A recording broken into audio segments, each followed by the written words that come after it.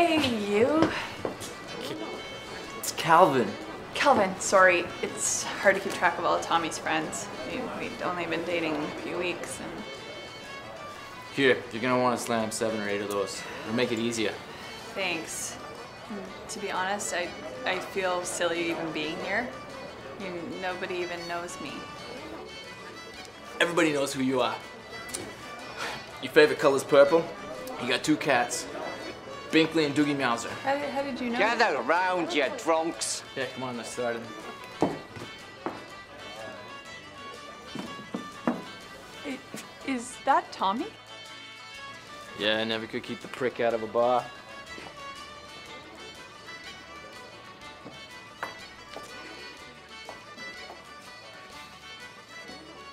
You know, I'll always remember Tommy as a fun young scamp rushing around during Sunday Mass, teasing the girls or stealing the extra communion wine.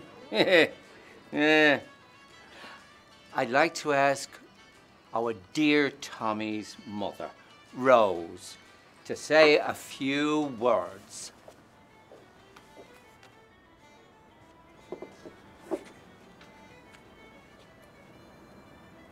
Tommy was a rascal right out of the gate. I was always scrubbing up his dirty little nails. He was a digger, he was. Messing up me garden. Plotting dead animals in the yard. I'm sending Rex up to heaven to play with Grandpa Paddy, he'd say. Or the day he buried his pa up to his neck in Coney Island Beach. The tides of time in the Atlantic made Tommy the man of the house that day. Still, he never was shy about needing me help, living in me basement. He always made me feel useful, he did. Ma, tell that shifty Asian knife salesman that you've never heard of me. Ma, the hookers living in the garage, they need something to eat. Make 'em some soup. Oh, I'll miss you, my sweet, sweet boy. There's Alice, his angel. This is the girl he was going to marry. Well, whore, I hope having Tommy abandon his ma in his last few days has made you feel good about yourself. To Tommy. To Tommy.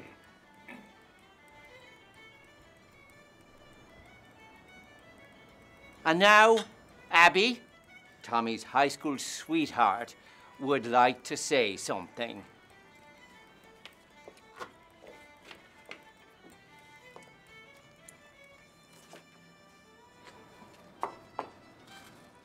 Okay, right. I just want to say, Tommy was wicked awesome. He was always there for me to count on. Like when he printed up a fake GED after I got kicked out of school when they found Tommy's snub nose in my locker. Or how he'd drive all the way to work just to say I was the best lap dancer in the whole joint. Even when he took me for my second, 4th abortions, there was Tommy. Till he left me for this slunt. That's right, you gearbox. To see him pay it forward. Well, I hope you like chlamydia, because that was a gift from me, you Richie-looking slam pig. To Tommy! To Tommy! Well, that was a very nice eulogy. Thank you, my dear. Yeah, yes, we all have a story to tell about our dear Tommy. Like the day, the day he come to me and he says, if you don't make me the lead altar boy, I'll call the police and tell him you motorboated my privates.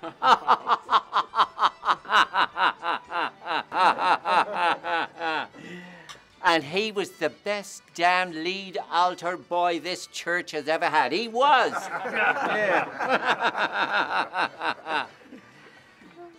Well, let's welcome Tommy's best friend, Calvin, to come up here and pay his respects.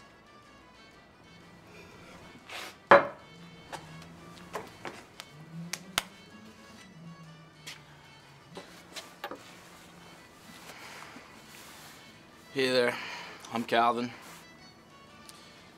Me and Tommy was best friends since kindergarten. It's a wicked long time ago. I remember when he used to only take half my lunch money when we'd roll the schoolyard. All the time he gave me a discount. His nicest stolen car, just so I could look like a hotshot on my first date. Or when he'd give me seconds on a cake whore at the bar. That was Tommy, a giver, my best friend, and I loved him. But I called dibs! I called dibs! I saw her first, Tommy. I scoped her to Mallory. She's sandbagging hard on, and you knew that! Just once I wish you'd slide over to the side and give me a piece of the action, but no, not Tommy! I called dibs! And Tommy was like, dibs and shit. And I was like, you can't call dibs. I call dibs. Come on. Oh, he didn't deserve you. I love you, Alice. And I think you can love me too. We owe it to ourselves. Give it a go. See what you're doing, baby. What, man? I'm parked just outside. Something. I just run up. Anything. What did you just look at it?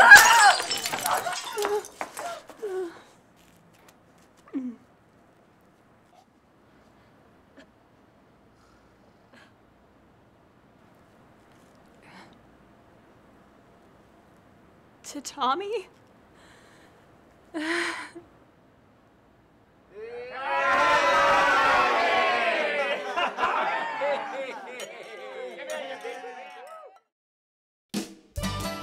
you're gonna want to slam 7 or 8 of those to make it easier. Thanks. To be honest. Calvin, come up here and pay his respects. Here.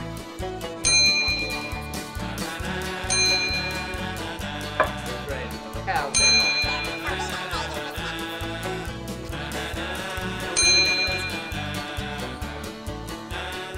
Everyone knows who you are. Cut. Okay. Is that it?